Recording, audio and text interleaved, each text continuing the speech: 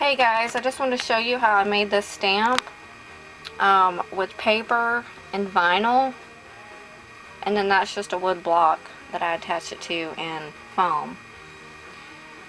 Let's see if I get in here on it. I don't know if you can see that up close, but and here are some of the results that I got. I think those worked a little bit better.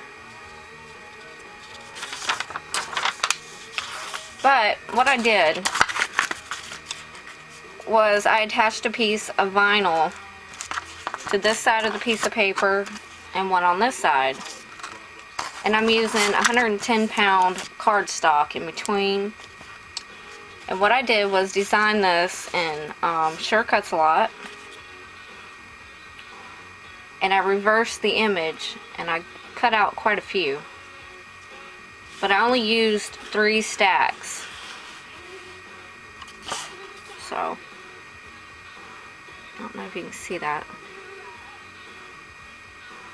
But what I did was, after I did that, I stacked them together and glued them together. Glued them onto a piece of fun foam. And then what I did was I painted over it with red acrylic paint. And then I did a quick spray of spray enamel. I didn't like the way it looked at first with the vinyl on the outside of it. So what I did was I took off that top piece of vinyl. So that's actually paper on the top.